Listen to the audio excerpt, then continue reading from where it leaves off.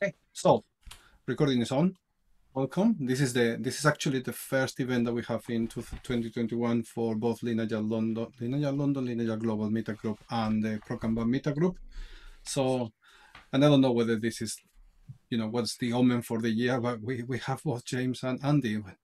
What a pairing we have. So it's going to be a great hour. Lots of experience in the room as well with James, Andy. I can see names around here. Lots of experience in Kanban, in Agile for many, many years. So as usual with this ask me anything, ask the Kanban trainer sessions. Feel free to contribute as well. Any sort of questions that you have for these two, I'll try to keep them in check. Um, but see where it goes. Okay. So typically, in terms of if you want to ask questions, could you please put them in chat? We will be looking for them, trying to select a few as we're going along. Hopefully, do as many as we can, and talk about them for a while. Yeah. While you may be thinking about what kind of questions that you wanted to share with these two. Yeah. Shall we talk about a little bit like James and Andy, tell us a little bit about your story, your story with Kanban. How did flow happen in your life? How did flow happen? Do you want to go first, James? I was going to say that to you, but okay. Potted history. 1989, joined the armed forces, traveled abroad, met interesting people, and then shot them. Left that, taught myself to program, and was a developer for a number of years, and then did some sort of weird guerrilla Scrum thing for a bit, from about 2005-ish. And then along the way, I bumped into the cuddly teddy bear, Mr. Jose Casal. Oh, yeah. And became more. In fact, he came to Wales. I think was my first introduction to Kanban. He came to Wales and he did a session for a client I was working at the time for a meetup group using the Get Kanban board game, and then that was it. That was me hooked.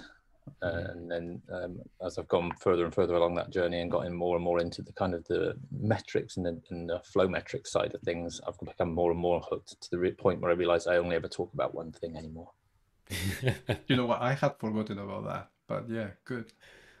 Blame me now. Okay. Andy, how about yourself? Yeah. I was thinking mine's kind of the opposite, the kind of the start of James where mine ends at the moment. Actually, well, flow. Let's go back to flow. I was on a chat with Dan.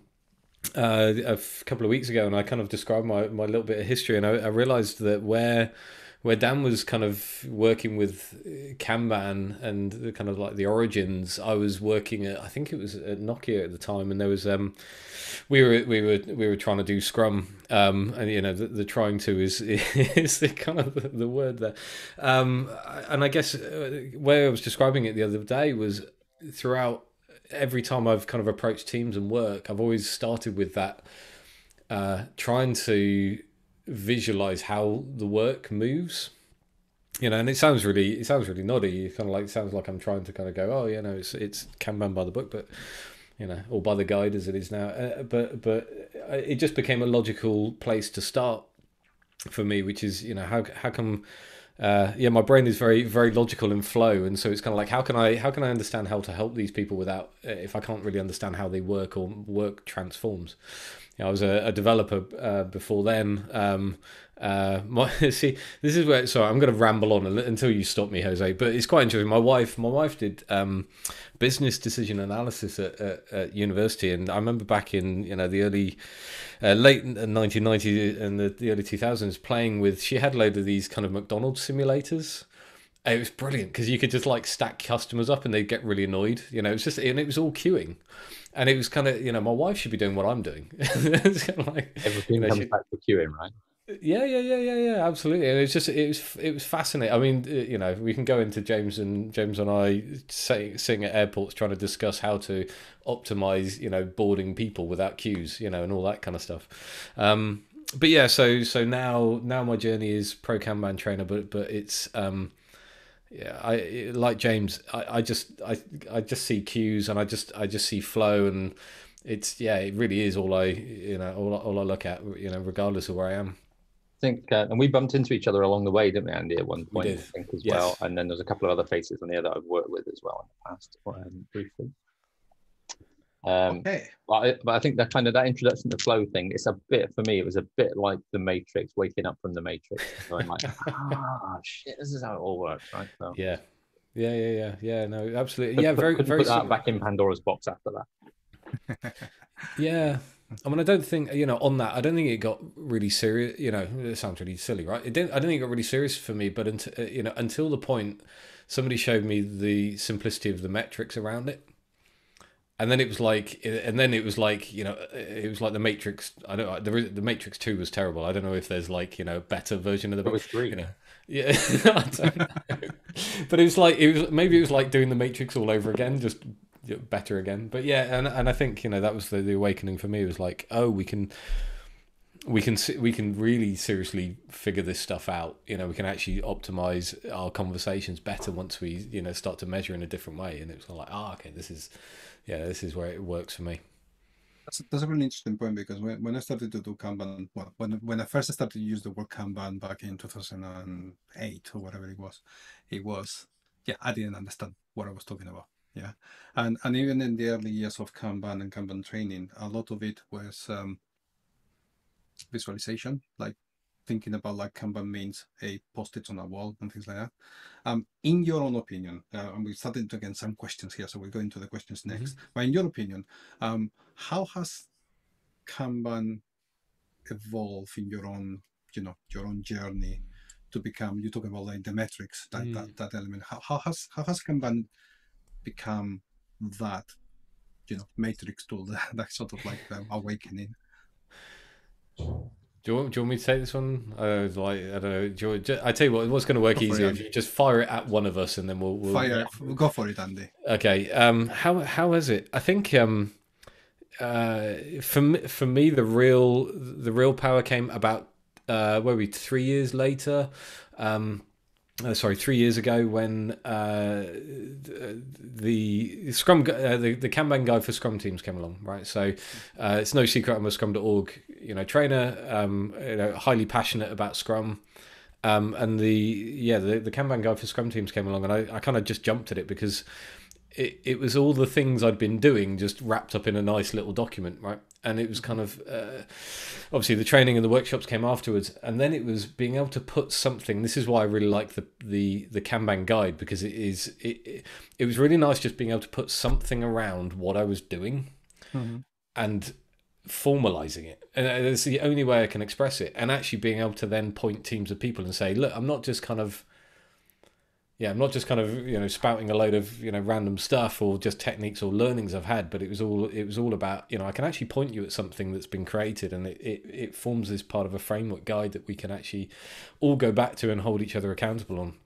And I think in answer to your question, that was probably about 3 years ago when you kind of talk about the transformation. Actually, now Kanban has become is starting to become this kind of larger community of people who are really just passionate about flow, and in whatever context and however you're using it. That for me is just brilliant.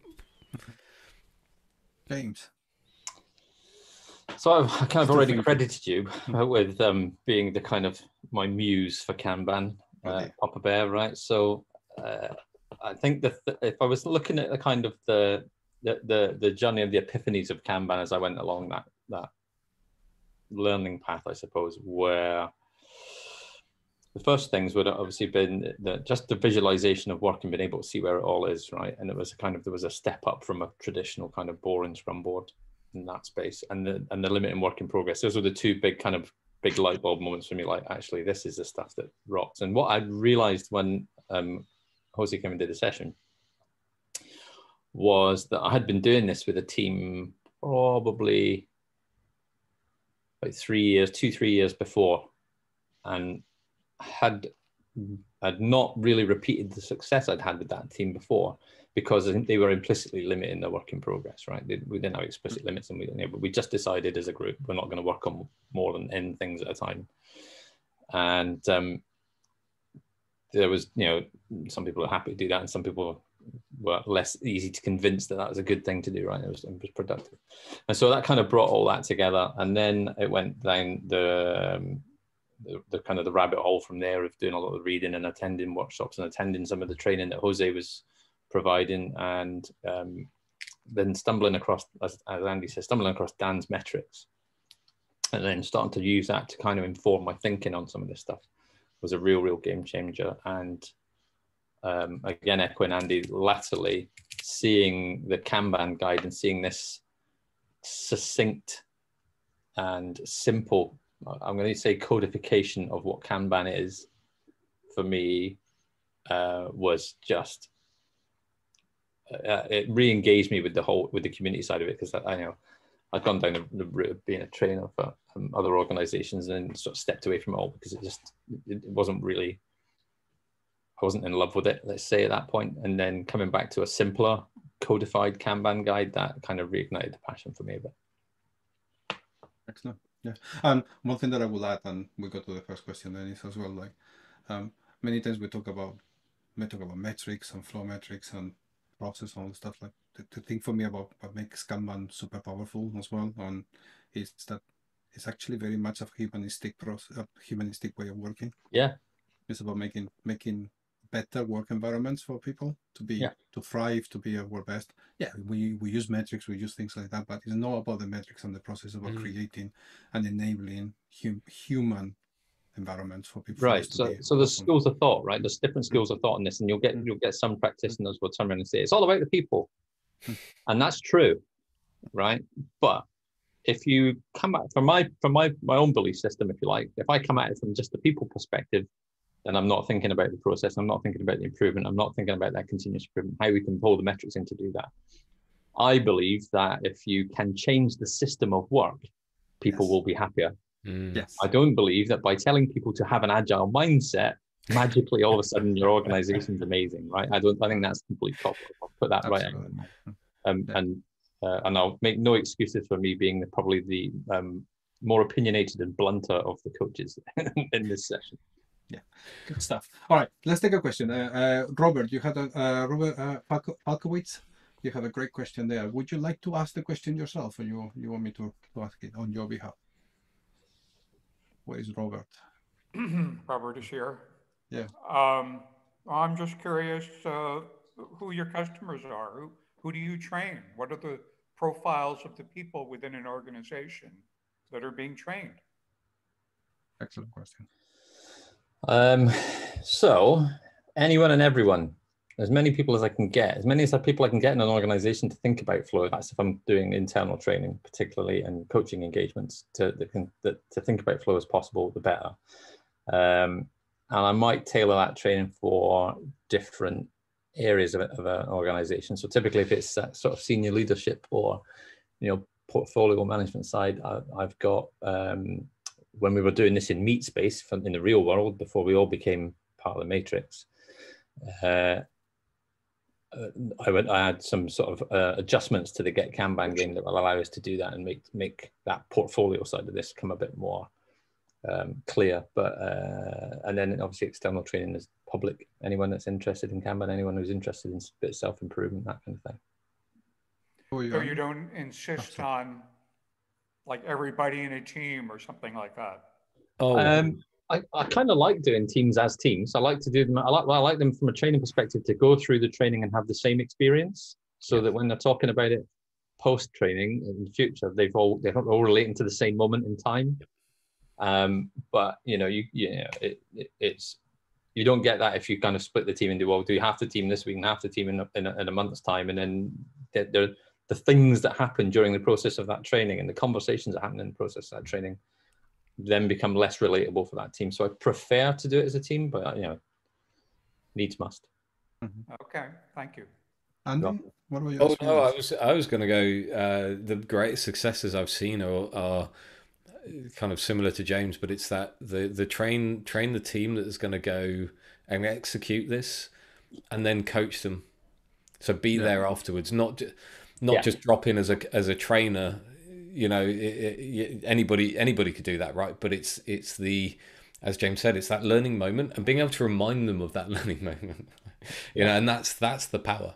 That's a beautiful bit. That is when you turn around later on and go, "Do you remember when you did this in the game?" And then they go, "Yeah." I said, "Do you know why that was bad?" And they go, "Oh yeah," right. And you can have those conversations. Yeah. And you're dead on with that, Andy, in terms of the follow on, because you don't want to be Simon the seasonal seagull just flying over, dropping in a big Kanban egg and flying off again, right? Yep. But that's an interesting thing when we're doing training, because many times it's kind of like the beginning of the course is right at the end of the course. As in, to spend, when we're in person 1 or 2 days, when Right. it's when it's virtual, maybe a number of smaller sessions. The real learning starts after the course. Exactly, that's just the beginning. Yeah. The real learning starts afterwards, and usually, whether it's how it's supported, how the organization support that. Yeah. It over the years it has changed as well. I mean, I think because I think Kanban used to attract a lot of the coaches. It has changed now. As in, like, there is more people doing, working with Kanban. So teams, you may have senior managers. You have people in product, people, people working in RTE, in SAFE, coming to say, please, we need to learn how to do flow, stuff like that. Interestingly, so it has changed. It has a much wider range of people as well.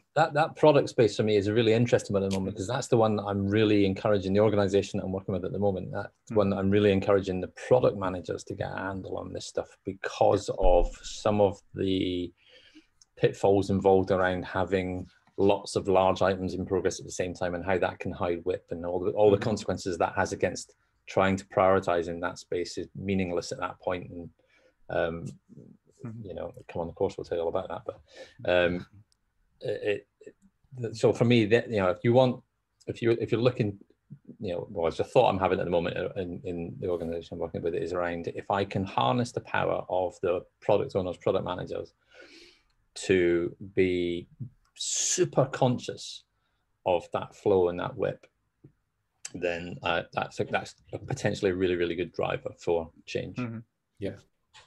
Some of the weakest problems that we have in organizations are beyond the team as well. Is what happens between teams, what happens at organizational organizational orchestration, dependencies, all those things which really get on the way. But and it comes down to that decomposition problem and funding problem. So certainly in the product space is you might have a product which is a product of products, right? And so it's often not even just you can overcomplicate it and talk about value streams, but it's really, once you start to fund work, you then have a decomposition problem, because if that piece of work is too large to be delivered by a single team, and you've now scaled, the problem is, how do you realize the value return on that? This kind of leads into James's world. So something James and I talk a lot about, this kind of portfolio decomposition, is how can organizations start to take this idea of large bits of work and through to many teams delivering them, and still realize the benefit and the value that they originally funded. And I think, like James said, my opinion on this is basically to left shift as hard as you can any decision, because the more you right shift and analyze, you're basically just creating more hell for yourself, and you're delaying it, right? So but that's like James said, it's like this is a whole talk and blog and probably book in its own right. Well, if big batches are bad at the team level, what do you think big batches portfolio level are going to be, right? Good stuff. Well, I mean, talking about this, and question by James, is a very short question. James, add to it if you need more. But he was asking, like, what are the challenging parts or moments in implementing Kanban? I can tell you about a current challenge I'm having in an organization I'm working with, which I've got a number of coaches who've come from within the organization who don't have a massive amount of agile experience as a background. So for them, this all feels, particularly around the flow metrics, feels very esoteric. It's a really kind of like, whoa, and you show somebody something like Actionable Agile, which is a wonderful, brilliant, powerful tool, but because it's graphs and charts and it's a bit math, right? there's an immediate kind of like, oh crap, I don't remember how to do, you know, the area of a circle, so I'm never going to get this, right?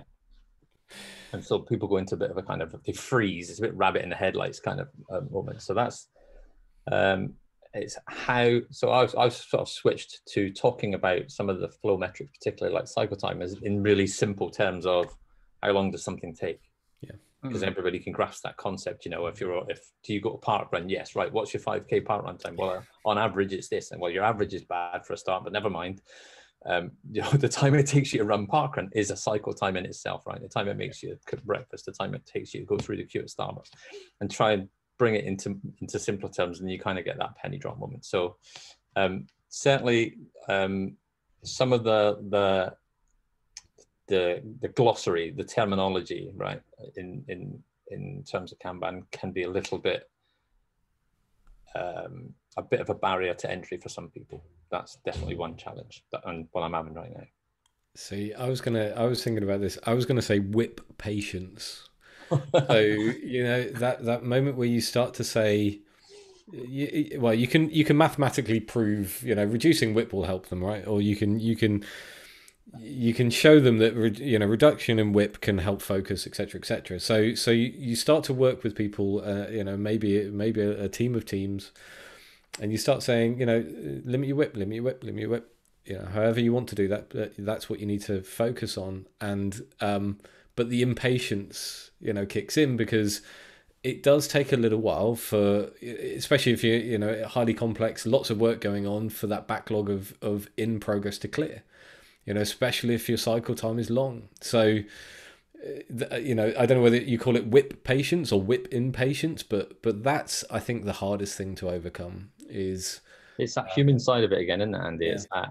It's that humanistic part of Kanban that's how do you make that less, as you say, you know, less of a, you know, I never talk about Little's Law, right? Ever, if I can avoid it. A, because I'm not an expert in Little's Law, and there could be a mathematician in the room who's going to kick my ass. So that's one reason. The second reason is it's just again, it's inaccessible. Some of this stuff is a bit inaccessible, a bit esoteric. Yeah. So it's how do you you can prove that in general lowering your whip leads to shorter cycle times and more throughput. Hurrah! But when you express it in those terms, there's a kind of a I don't get it, or I don't want to get it, or that sounds complicated, or more complicated than it needs to be. And it's a really counterintuitive thing to get over, that, you know, by doing less, you're going to get more and you're going to get it faster. And they kind of go like, no. But I think it's the, but when you're playing into real life, right? So you've got to, I mean, think, even if you look at it in a team context, you know, maybe you've got a suboptimal, you know, team flow, right? And the team has a large queue within a portion of its flow. It's still going to take time to clear that, and there is always that impatience. There is always that. It's not working. We did the change. It's not working. Yeah. That daily reminder. Stop creating problems for people further up. You know, and that, well, again, they're in Leeds, one of the problems. But you know, it's so common to have the handoff within the team. But so yeah, whether you call it whip patience, whip impatience, but I think the practical side of that, you know, is much harder. You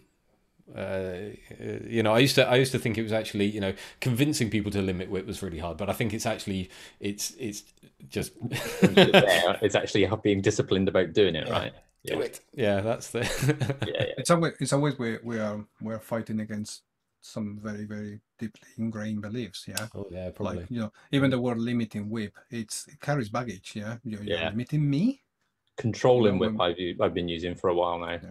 Controlling whip, but I actually prefer even more like balancing whip. You know, it's about creating a sense of equilibrium. Like, okay, I pick control because I think it taps into that organizational need to feel like they're in control, right? Yeah, absolutely. Well, I mean, that's me being pseudo psychological babble, but you know, maybe it works. Maybe my inner Dan voice is telling me, talk about age. You don't mean whip, Andy. Talk about both. Talk about both. Yes, Dan, I can hear you. You do mean age, Andy. Yeah. But there is one thing that you were saying there that James as well is like when we're working with I'm talking about, like, the question was like, what are the challenges in implementing Kanban? Many times, and sometimes it's using the right language for the context. And I think that's something that occasionally we are guilty of in the agile, in the agility space as well, that we go in with our own technical terms in some ways, and they don't connect, they don't land as well as they should. So I like what you said, cycle times, how long things take to do, to be done, Web page. Exactly. How old is it? How old is it? How old is it? How long does it take us to do things? How long does it take us to do it? Your work in progress. How old are you? Oh, I'm 50. Well, there you go. That's your web page. Simple. Cool. Excellent. Let's go to the next question. Elmo, then to move on. Henrik, you've got a good question there. Would you like to ask your questions? Well, try to pick one, please. Yeah, I can try. So I'm looking into having a fairly big squad coming up, a new squad with a new PO with an insanely big scope.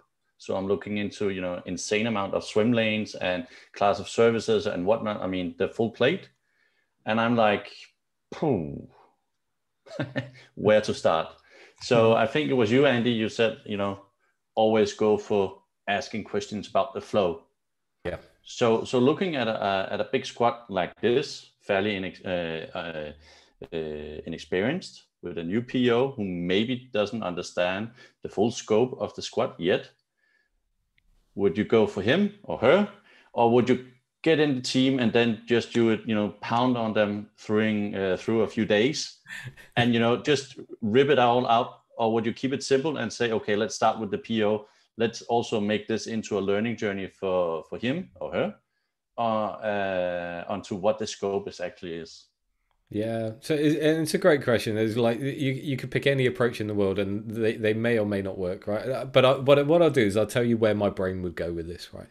So am I to assume that nobody has any experience in building anything within this context, or you have some level of expertise? That we do have some, okay, luckily, and we do also have some who actually used to do Scrum Master work and whatnot. Okay. But they are a new team put together, so they're fairly overall immature in their ways of thinking. So my brain is there's two attacks on this one. One is to if you really want them to use Kanban, if you feel that Kanban is the right thing to do, that's probably one approach to take. Is there's probably a couple of ways we could approach this complex work, and Kanban is a way of doing it. So let's all get together and understand what Kanban is. That's number one. We talked about that kind of like as a training level thing. The approach I would probably take, and this is the approach I'm taking with a current client, where they want to understand their portfolio flow. They want to get better at understanding how long it takes to work, etc., etc. Right, everything we want to get out of this, right? What I've said to them is this week, collect a small working group, because opinion by committee is terrible. So let's bring in a few people who actually understand how work is transformed. So from product through to delivery, and let's just work it through as just a small working group for now, right? And let's understand the problem we're facing. What does that look like? Because until you start looking at the work and trying to get those knowledge areas of how your current setup is, there's very little point in then having a million opinions and lots of people feeling aggrieved because they're potentially moving teams and all that. I guess all the bad things I've seen previously. So this is actually what I'm doing with a client this week, which is starting at that level and having a small working group. Once we've kind of nailed that down, then we can, got some kind of agreement that, okay, this is what it looks like. Then we'll start communicating that and maybe start bringing in larger groups to form that and understanding. That's my opinion. That's how I'm approaching it. But there may be, there are probably other ones. Yeah, it makes sense. Okay. We have time for the other question, maybe? In the same one, or should we just proceed? We will need to move on. But James, do you would like to add something else? I can refer to my London colleague, Mr. Hiles, on that. I mean, the textbook answer is the Kanban system members should design the system because they're doing the work, right? But the textbook answer isn't always right. So there are times when that wouldn't be the case. If you've got a bunch, if you took in a bunch of graduates who'd never built any code, never tested anything, never done anything at all, first job, stick 6 of them in a room and go build your workflow, I think they're going to go A. Yeah. right? They might need a little bit of guidance. Yeah, exactly. At the same time, if I've got 6 Google site reliability engineers, I expect them to know what their workflow is, right? As an example. So contextual. Yeah. It's the classic trainer answer of it depends. It depends. Ding! There we go. That's one for tonight. Yeah. There was one example about this as well. Sometimes when you get people designing Kanban boards, maybe for the first time, there is one risk is that we over design them. Yeah. So I've seen in an example that I was doing with UK government, when there was suddenly that first Kanban board became like 25 columns and 10 different swim lanes, because they wanted to define everything well and so many work items.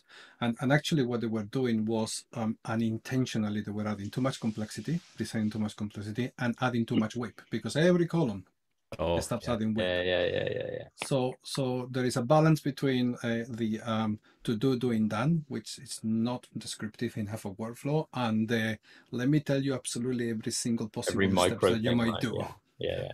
So how do you actually focus on the flow of work without actually start replicating things like skills or tasks or things like that? So, yeah, so if the more buckets you put down, the more people will fill them. That's simple as that. Absolutely. Excellent. Henrik, if we got time, we'd like to go back to the other question, because it's that's okay. That's totally okay. Let's just go to the next one. Ben, there are too many questions, so I cannot jump any of them. Ben, how are you? I'm very well, thanks. So it's a slightly geeky question, I suppose, but just reflecting back over the last few years, looking at flow metrics, I just felt that you get overwhelmed with the choices of the things that are there, and it's like you see a cycle time and you start off thinking, well, that's nice. What does it mean? And for me, Kanban's more about continual improvement. So before looking at metrics, it's working out what outcome is the data related to.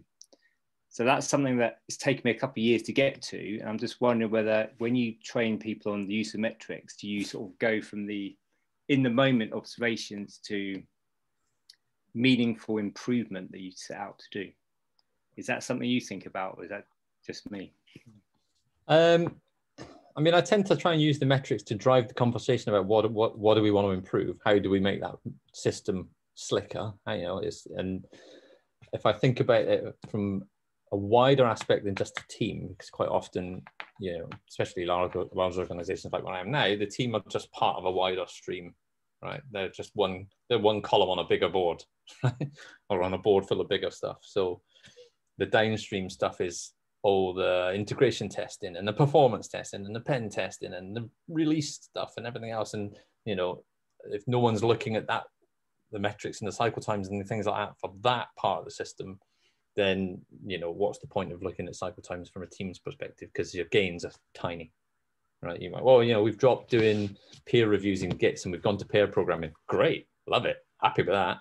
But as a end-to-end life cycle of a unit of value, did it make much change? Not really, right? So I tend to think of it in that way. Yep. Oh, sorry, Ben. No, you go, Ben. I was just going to say, it feels very difficult to celebrate when things improve, because it feels a bit academic, a bit theoretical, but it's really important. It actually means a lot of money that you might be saving an organization as well. And a lot of stress you're saving people. So. Yeah. It comes back to the thing at the beginning, where if you change the system, then that's where the mindset starts to change. People are happier and all the rest of that. So certainly, not just looking at it from the perspective of the quantitative data points, there is also an aspect of qualitative as well. And I think that if I add to that, is like, I'm going to be a little bit heretic. To me, the metrics are much less powerful than the charts. Is the charts that you can charts a little bit like, it's like looking at the tea leaves at the bottom of a cup and start trying to figure out what's happening. Yeah, it's those charts, and well, you want to compare with the metrics, well, allows us to ask questions or to verify what you are experiencing in the work. Like typical thing, people say, oh, we think that we have to, we have so much work. You can go to things like the chart and say, is that is that happening? How is it happening? What kind of consequences? So you said that the metrics and the charts many times allow us to ask more questions and to focus on what kind of questions might help us make the improvements. Yeah, so I think so they're very powerful tools in figure. I would say the metrics and the charts are the best friends of teams. I think help us make decisions. I go along with that. I qualify my previous statement around I'm not looking at a single unit and its cycle time. In there's not a great deal of value in that story 7 took 9 days. It doesn't really tell me anything, right? It's what I want to see is, and what I'm encouraging the teams I work with is what is the general trend? Are you improving overall? Does your work look pretty stable? Your WIP, is it quite stable? Are you rather than your cycle time is 10 days or less 85% of the time. It's useful. It's a useful thing to talk about, and it helps you to understand if you are getting better or not. But as Jose quite rightly says, charts, trends, that kind of thing. One kind of, not definition, but one thing that Dan Vacanti says, which I really, really like about talking about Kanban, is Kanban helps people and teams and departments ask better questions earlier on. Yeah. And helps us make better decisions early on. That doesn't mean that the right decision, but it helps us make probably better decisions early on. So how do we do that? Yes, sometimes paying attention to those charts. What's the aging chart telling us? What is the CFD telling us? What is the cycle time scatter plot telling us? Where are the improvement opportunities? So it's just unfortunately, this is part of the curse of Kanban many times, that it just makes more questions than gives you answers occasionally. What is it? Is that which Greek philosopher said this thing? The more I know, the less I know. I'm going to say Socrates, just because why not? I don't actually know anything about Greek. Spot on. This is on camera, by the way. Yeah. No, actually, I know everything about Greek philosophy. It was Socrates. I'm just going to put that in now. And anyone who challenges that is wrong. There you go. Okay. Good stuff, Ben. Is that all right? Good. All right. Okay. Well, going from Ben to Stuart. That was just stupidity, and that was just thinking that James had asked everybody a question and didn't realize there was another James on the call. Okay. No worries. I thought it was a question. I thought there was a question there, and I didn't realize that it was. All right. Okay. Don, you have a long one there with a question at the end. Would you like to? Yeah, maybe following up a little bit on Ben's theme, actually. I mean, I'm really, I'm hooked on the metrics and the flow and the charts and all that stuff. Really, really love it. But sometimes we're a bit output focused, I find, and that you can have teams that are kind of predictably firing out user stories at a rate that that makes people happy. But stepping back and thinking about the outcomes and how much learning we're getting from this, and how much experimentation are we, as our organisation doing, I wonder the flow metrics, we can apply them to those sorts of things as well. And I wonder if you have any experience of that, particularly maybe tracking value items through to has it achieved the outcome or not, that sort of stuff. So that's an interesting one, because I mean, if you look at the 4 flow metrics that are in the Kanban guide, then none of them really attest to benefits tracking, right? Particularly. But that said, I had a conversation just yesterday where I was taking a team through the metrics and through Actionable Agile and talking them through what it could do for them, etc., etc. And we looked at their work in progress age, and I picked out this one really old thing that was been in their board for 60 days or some nonsense, and turned around and said, this is really old. This would be the first thing I'd want to talk about on a daily stand-up, for example. And the chap on the call came in and said, he said, well, that one's not really very important. That's why we've kind of left it, because we've been doing other stuff that's a bit more important. And the simple answer was, why is it on your board if it's not of value? Right? If you're valuing it less than anything else, why is it even on there in the first? Why have you even bothered to start it? So I think that I tend to look at it from that perspective of, there shouldn't be anything on your board that isn't going to give you the value you think it's going to give you, or isn't a good punt, at least in that respect, right? Because you're never going to guarantee it. But or that you have no intention to finish. Correct. Absolutely right. Mm-hmm. So and then I think that this is the same as anything that is useful, I guess, if you can put a dollar figure on what you think that unit of value is going to do for you, whatever dial that's going to turn, whether it's, you know, an uptake in customers or an uptake in revenue or whatever else it is. And then, you know, you do need to have some sort of way of being able to decide whether or not that's actually achieved. And in a way, there's a kind of a downstream Kanban board for doing that stuff, because done and live, there might be steps after that. There might be a bit that says, actually go away and do some surveys and go away and collect some data or do some MI, and actually then did it. And then does that answer the question of, did we do it? And then that unit of value also has cycle times across that piece as well, right? So you've got that aspect. Andy? Yeah. So I was just kind of reflecting on this. The only thing that keeps going through my head is tool for a conversation. And so I was just kind of thinking, you know, the way I described Scrum, I describe Scrum like it's a conversation framework, and Kanban is a flow conversation framework. And the one thing by your question, I wonder whether your organization, not knowing it, is more metrics focused than outcome focused anyway. So you're being asked for certain, number of things that you create, rather than the value driver for, kind of going back to what James was saying, the value driver for why you're doing the work. For me, this is, dare I say, outside of, Kanban will help you understand how quickly and how well you are delivering, right?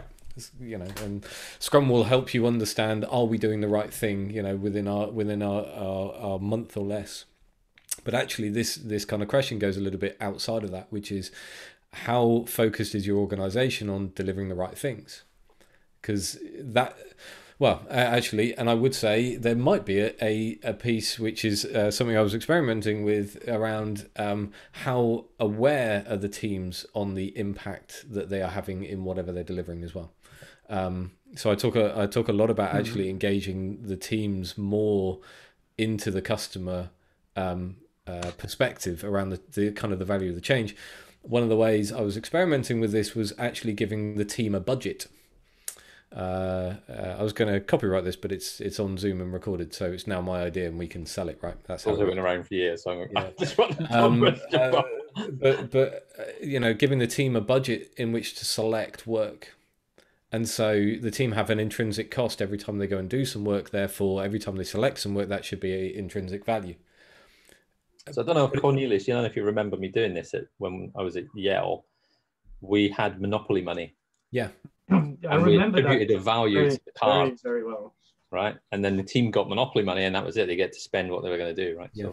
So, and returning that investment, right, and returning that back to the business in terms of an outcome, and so that's part one. And the second part is getting the customers closer to the delivery. I'll go back on the Kanban tool for a conversation, Scrum tool for a conversation, Prince tool for a conversation, maybe a bit more structured, but that's how it works. And conversation. A conversation. But there's another thought on this as well, which just pops into my head, which is there's a couple of things actually, which is, if your backlog is what I would think of as a traditional backlog, in which most organizations is just basically a fait accompli to-do list, you must do all these things, then you're not managing value in the first place, right? Because you're not actually thinking about what's optional and what's not. And if I think about that from everybody uses Blockbuster as a great example of an organization that didn't pivot. While it is useful to put that dollar figure on, there is also the experimentational and the human side of all this as well. You've got to bear in mind in terms of value as well, because one of the big drivers for Blockbuster not to do anything different was 12% of their revenue came from late fees. Right? So they make money from people not returning the DVDs on time. So why would they want to give it? Why would they want to post it to you so you can post it back on time? That's not, it doesn't help them, for instance. So, when you're thinking about that backlog, make sure you have options in there, stuff that you can decide to cash in on or not, but also that value is not necessarily just bottom line. Yeah. There is a couple of things that I'd love to add. I mean, one is like sometimes in many of our agile environments, not just Kanban, but generally, is we're doing all this work, which allegedly has value, but many times it's so difficult to connect it to why are we doing this? How is this helping our organization move the dial? So, you know, the amount of times you go to a team is like, wait, why you might have a goal, but how is this helping the organization as a whole? That systemic view of the organization many times is missing. Right. What is the organization's decision-making framework for value? Yeah. And the other thing is about value. We take value so much as if it was a deterministic figure. Yeah. And it's not. It's not. I mean, I really recommend you watching the video. I put it on chat. Dan Vacanti's Don't Be a Ditka presentation. He was published. He did it at London Lean Kanban Days Conference 2019. It's on InfoQ website. Yeah. Great video, and that's really controversial in some ways, because we are taking the idea, we may have an idea of what the value is of something, but we don't really know until it's delivered. So try to take anything that you do as a risk. It's a risk that is not going to work. You know, it's a hypothesis, validated. Going to what James was saying, how many times companies deliver things and we never measure the impact it has generated. It's just delivered and delivered. So, you know, it's yes, but how do we actually do these things well or not? Many times we don't follow, as companies, we don't follow our own advice. You know, what's the business case? No one validates the business case. I love business cases. Business cases are my favorite anti-pattern. Because if you want to get something approved, if you want your project to go ahead, chuck more crap into it.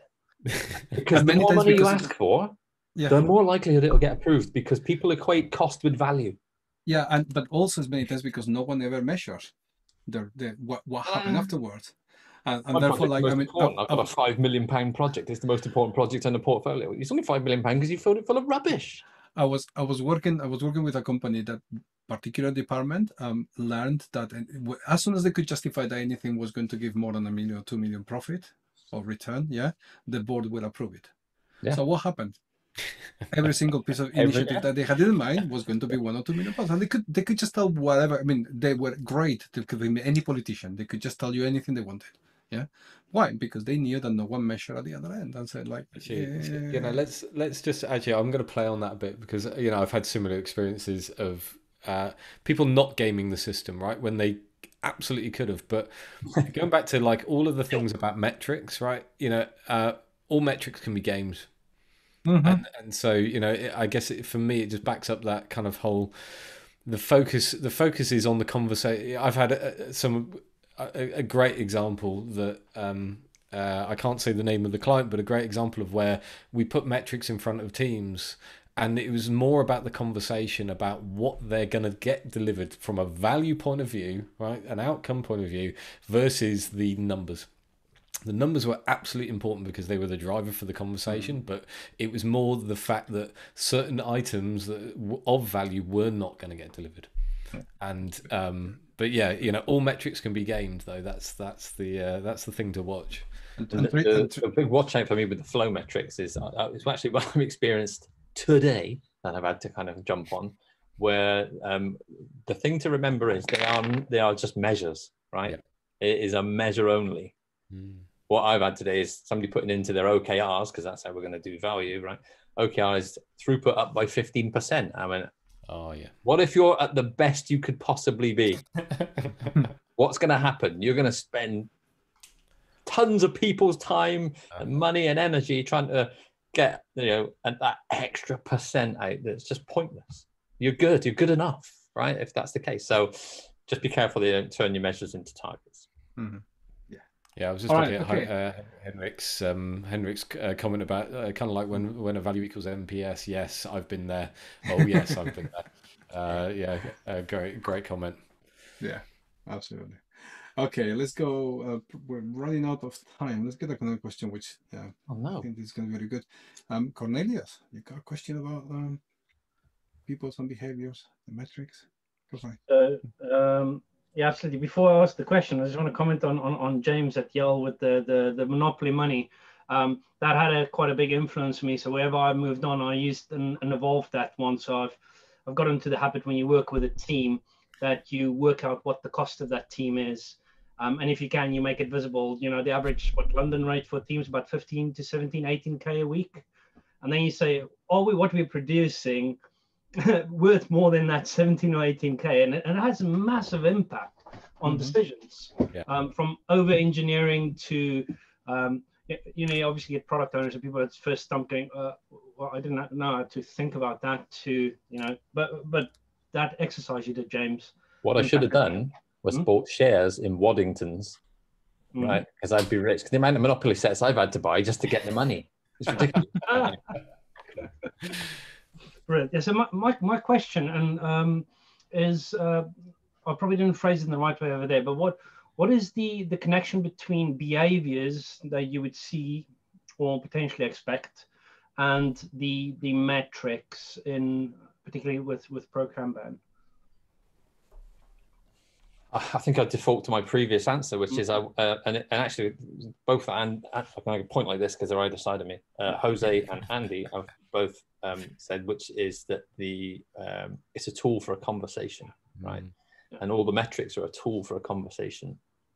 So from a human perspective, I see that all of that is bringing back to what I said earlier around using those tools to make sure that you're asking the right questions. Thank you, Jose.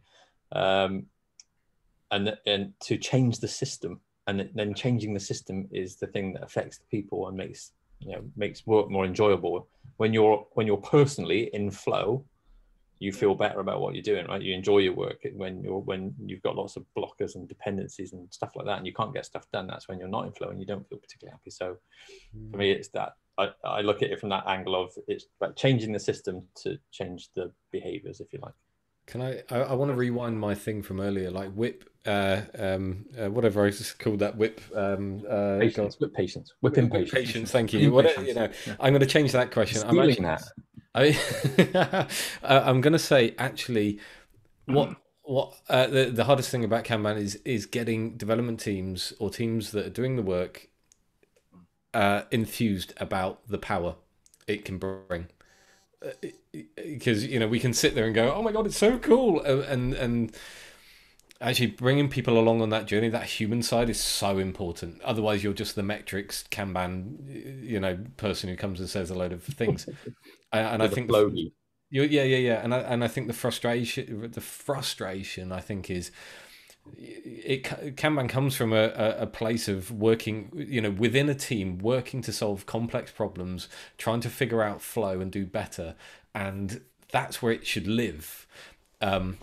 We are trainers, we come in and train and help and coach, but I want ultimately the team to then go and understand the metrics and the measures and the charts, so they're not relying on me to be able to interpret them. They can understand the power of the tool that's being put in front of them to make the decisions and work with the product owners, and that's basically where it should all live.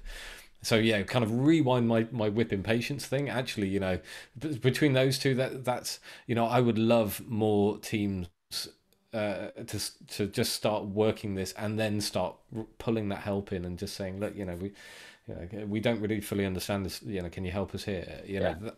Rather it be the other way around, I think. Seeing a weird pattern on the chart and we don't understand it, can you help us try and interpret it? That's fantastic. I can see the connections there, because I kind of see Kanban and actually Scrum as well as a framework for learning. I've mentioned this before, so we all remember that. And on the behaviors, we're looking at flow over a large amount of teams at the moment, about 170 teams or so. And instead of just jumping into the behaviors straight away, the metrics, we're talking about the behaviors that we think is the behaviors that we believe are the good ones to try and follow or strive or improve on. So the minimized waiting, stop starting, start finishing, and breaking work down into smaller pieces. And then if you want to look at those three behaviors, which if you want to try and follow and have examples of those behaviors, then for the minimized waiting things, your cycle time, for the stop starting, start finishing, your whip limits, and breaking work down smaller is throughput. So there is something really interesting on this, and when I was starting to look at Scrum with Kanban, the one thing that really got me excited about was the following. We talk about trust and we talk about collaboration, different words in different places. We talk about focus, we talk about self-organization or self-management now. We talk about all these different things, and And then what we do, many times teams are under a lot of pressure. They are overworked. They are, they are not trusted. They are blamed for any problems. We do everything deterministically. So we have an aspirational end game of what we would like to build, better human environments. And the reality is that many times even with the best intentions, and even in the agile world, we do things which are the opposite of it, the antithesis of it. Well, for me, connecting to things like metrics and all the stuff, one of the most powerful things you can do is helping people understand the aging metrics. And it's super powerful in the sense that think about, like, this is what we're causing to us. We're causing a lot of damage to us. Yeah, we got too much work. It's slowing us down. We are not finishing the work. We are so overworked that we cannot collaborate. We have blockers which can live there forever. What James was talking about before. So let's start doing changes by trying that eventually lead towards the opportunity to focus, the opportunity to collaborate, the opportunity to start delivering, the opportunity to ask questions. So I see that whip page is the light bulb moment for me with whip page was it was the best way I could think of articulating start, finishing, stop, starting. Yeah, and the conversation about limiting WIP or controlling WIP is a very, very difficult one many times in companies. But if you put age here and say, like, do you realize all this work that has been here for the last 367 days? Does it really make any sense? Oh, no. You've been looking at my Jira boards. Maybe we can do something about it. Yeah. How do we go about it? Well, you start thinking about flow, and the way to do it is to start reducing the amount of work we have. Yeah. So many times the metrics leads to people to realize behaviors as well, to realize, like, this is what we are causing to ourselves.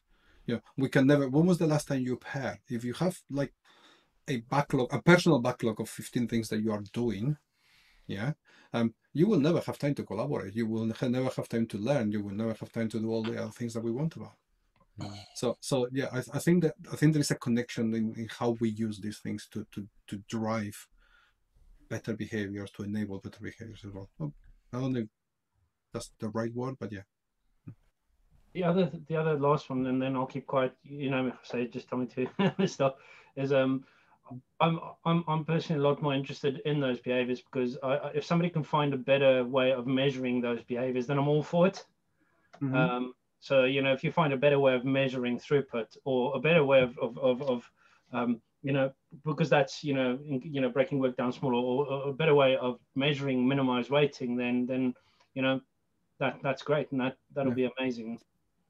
So I would say one thing for me is, like, the of all the agile measures, the Kanban measures that we have, the one that I actually probably pay least attention to is throughput. Because I think throughput many times is first of all is aging and WIP. Then we can start looking at cycle time. Then we can look at throughput. But many times companies, I think, jump into throughput first. It's the typical scaling conversation, or hire more people. We want more throughput. In order to get more throughput, first of all, we have to create the conditions for more throughput to happen, and that happens through WIP, through aging, through cycle time. Yeah. So that's what I call my nirvana. No, that's spot on. For me, throughput was more like as things are blocked. Then we look at what behaviors can we do to unblock it, and so yeah, no, brilliant, thanks. It's an interesting thing, right? There's a whole bunch of other metrics that are not Kanban metrics that you could think about as well. Blocked time, right?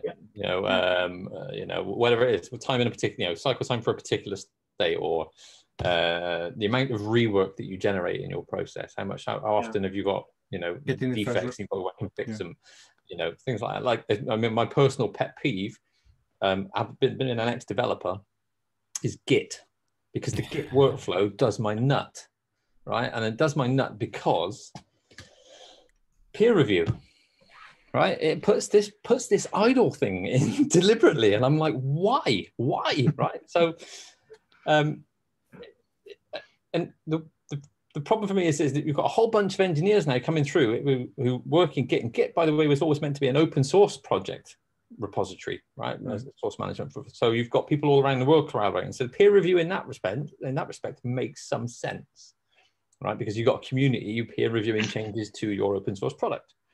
internally, it makes no sense whatsoever. Right, to your own product, your own company, your own set of code and standards, your own architectural guidelines, all the rest of that goes with it makes no sense whatsoever. Because what happens is, and what I typically see, and I've got a whole bunch of Jira boards that I can't show you that demonstrate this really well. Development done, waiting for review column in Jira, right? And it's, I would say my 85% is that one has got the most stuff in it across all those boards. And 85% of those boards, that's the biggest column. Sorry, just to start with. Oh, we're listening to Jose twice. Yeah, just finding a link. That's because he's got such good things to say. He does, yeah. But it kills me because I'm like, right, okay, so what is the wait time for peer review for your squad? I think 85. What is your 85 percentile wait time just on that column? And they go, oh, it's about 2 weeks. I'm like, you're working in 2 week sprints. What are you doing? So you can increase your efficiency. For me. Yeah. Sorry, Cornelius. Go. No, it's just to be basically reduce that waiting time for Git by 10%. What efficiency improvement have you made? Things like that drive me mad. Yeah. So for me, a lot of the so there's that term velocity. I don't know. Do you know what? I don't know where it came from. Right. I genuinely don't know where it came from, and I don't know. I've not looked for it, quite honest with you, and I think the problem comes when you have tools like Jira and other tools that promote this concept of velocity as a metric for efficiency, etc. In combination with my second thing, which is the story point fiasco. This idea of understanding how whether we should decompose work. Brilliant, love it. Great idea, but not a forecasting tool. No, bad idea. Yeah. So, and that combined with if we're going to go back onto that throughput thing, it's quite easy just to say, just count the number of things, right? There you go, bang, throughput. Right. But that's I always use that as a starting point. It's a measure. It's probably the best measure, way above story points. In terms of you're just measuring throughput, it will give you an indication, and over time it will give you an indication of probably the instability of your system. But it's if you can't measure anything else, let's hit that first, and then while you're doing that, let's go and look at the other. Sorry, James. Velocity thing crops up a lot, and I'm not sure if you may have told me this once upon a time, Jose, but if I've incorrectly attributed this, right, you can slap me with a wet fish. The wet fish. The velocity is story points and burn ups and burn downs and all the rest of that magic, right? Is our way of describing velocity, which is just a case of how far are we going to go over time. Yep. Right. So it's that kind of distance time equation thing. There are other ways of understanding velocity, and as Andy quite rightly says, counting the things that you do, right? Throughput, Monte Carlo, blah, blah, blah, all that stuff is another way of framing velocity. Yeah, absolutely. And that's the interesting thing. I mean, I was doing this exactly conversation in a talk recently. I call it all my story points are belong to us. Yes, yeah. Playing with it. And what I was talking about these things, like the question itself is how much stuff can we do on a period of time? That's the key. How much stuff could we potentially do? Forecast multiple a multiple amount of work. Yeah. So velocity is a way of doing it. It will be story points per sprint, for example. Yeah. Number of items. Then you make other velocities, which will be count of tickets per or PBIs per sprint. Throughput will be number of items per unit of time. Those are similar or very equivalent expressions of the same thing. How much stuff can we do over a period of time? Just use something that is relatively predictable. The biggest problem with velocity and story points is that it's going to averages. Yeah. And in complex world, please don't use averages. So, and that's actually even true with story counting, right? It doesn't matter what you're using. If you're averaging for your velocity, you're in trouble. Right. I had a conversation with a team last week before, who were talking about that they're continually overcommitting in their sprints, right? I don't even know if commitment's the right word to use anymore in Scrum terms, because I just gave up with all that a while back. But And they were saying, well, we only ever deliver about half the story points we ever want to do. I said, well, have you ever considered just planning half of what you do then? And or how many stories are you doing every sprint? And well, we're actually doing about 6 stories every sprint. Well, why don't you just plan 6 stories?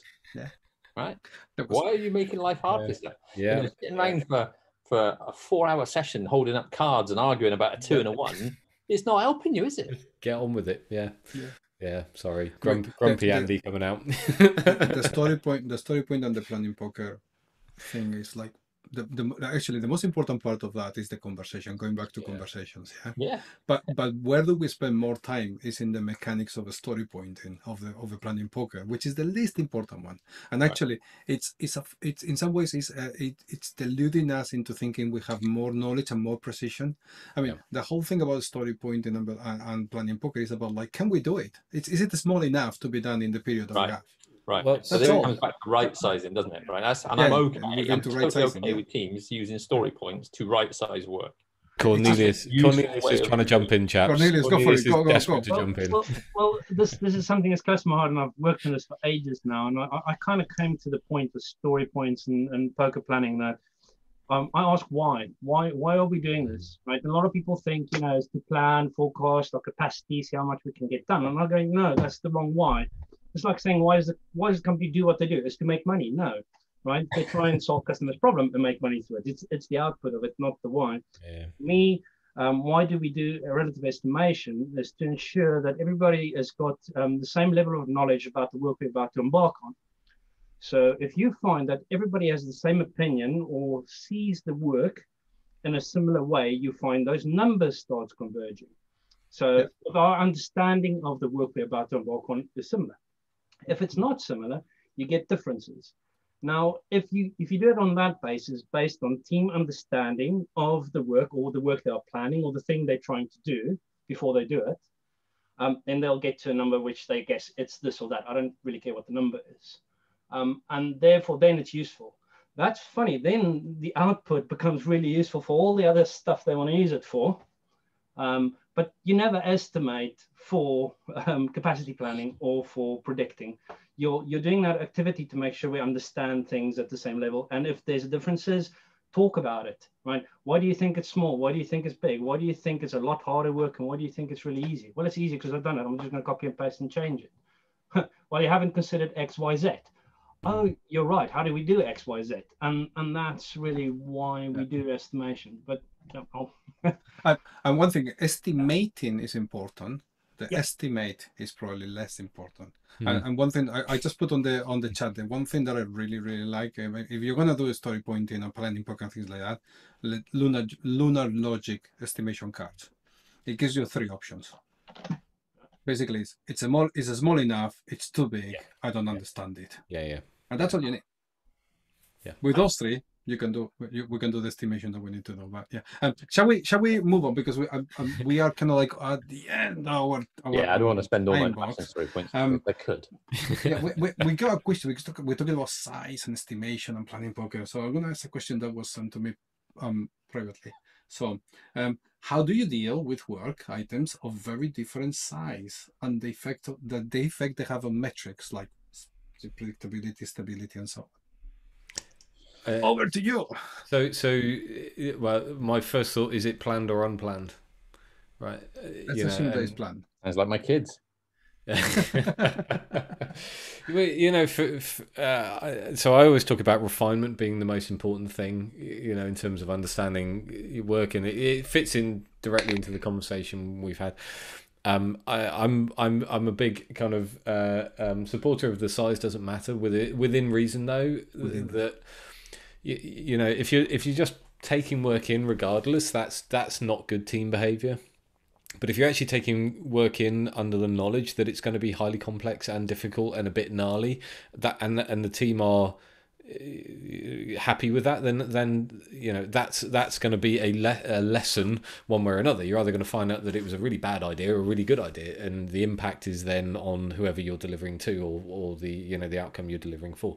But I don't think it's an it depends for me. I think as long as it's within the consensus of the team that are going to execute against the work, and you have had some due diligence in terms of the refinement, you know, and for the flow, then for me it really doesn't matter. You know, James, anything more on that?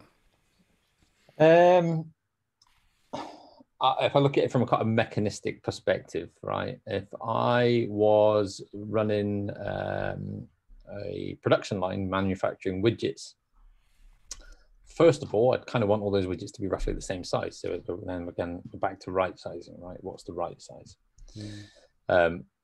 Because in a physical world, that variability in size is quite controlled, right? It's the same thing over and over and over and over, and so the variability is small.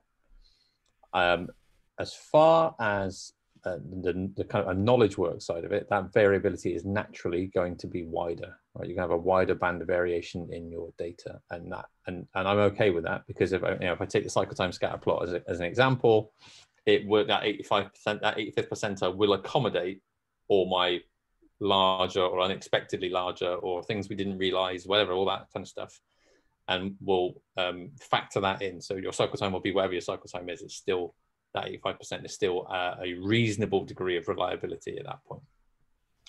But I would, that's where then I think if you are having that wide band, if you've got quite a, if you look at your chart from a qualitative perspective and you've got loads of really fast stuff, and then you've got a load of stuff that, that's higher up but is skewing your data, then it's kind of redouble your efforts to understand the work before you start it. Right sizing. I think that's important. That's the right sizing versus same sizing conversation as well. Yeah. It's as you say, it's not, the work is going to be intrinsically different. It just has to more or less have the same nature of a work, with the differences in size or whatever it is. Yeah, but it has to be about the same nature. If you're putting like very fine sand and huge rocks through your work, then that's not the same work. You cannot deal with it the same way. So it has to be at least similar enough. Then size will be different. And I've got some teams that are doing some very, very different types of work. So I've got a team that are dealing with external partnerships, and so they have to respond to RFPs, they have to respond to audits, and they also do a bunch of other stuff in terms of dealing with some aggregate organizations that they work with. And so I actually encourage them to split those. As part of the limitation of JIRA, I might do this on one board in a real world, but who knows? But the limitation of JIRA is, right, well, you put the RFPs on this board because that's the workflow for that kind of work, and the audits on this board for that because it's got a different workflow and the different sizes, and then you can kind of make some sort of sense out of it, and you'll be able to get that right sizing becomes easier because you've separated out your work types, as opposed to try and go, how do we right size an RFP, which is a massive RFP, compared to an audit on a small data point, right? Absolutely. Cool. Excellent. Nice to use a non-software one for a change. Yeah. I am mindful that we are at the quarter past, so 75 minutes of lots of great questions. So we're going to finish here now. The recording of this video will be in the Lineage London playlist on YouTube. We will be sharing the links on both the Pro Kanban community meetup group and the Lineage London meetup group. Hopefully it will be a few days. My lead time is about 6 months. At which point everything I've said is in the public domain and I'm in trouble. Yeah, I mean, all this thing about Andy claiming copyright. Public disclosure now. So thank you very much, guys. I mean, it's been excellent. I think we could continue for a long time. Maybe we have to get you back to do it again. And thank you everyone else for being here today and sharing great thoughts, great questions. We'll stay in touch. If you want to continue these kind of conversations and ask, see what the community offers with your own experiences, share, ask questions, help other people, join the Pro Kanban Slack channel. We will put it again on the YouTube meetup, the link. But yeah, you can join that Slack channel, and that's where the community can provide help, questions, answers, all sorts of things. Feel free to follow Andy on Twitter. He loves it. Excellent. So thank you very much, and we'll see you on the next one. Thanks for having us, Jose. Thank you, Cheers. everybody. Cheers, everyone. Thank you, Andy. Thank you Cheers, for guys. Goodbye. Bye. Oh, Zoom wave. You got to do the Zoom wave. Zoom wave. That's a thing. Why am I participating? I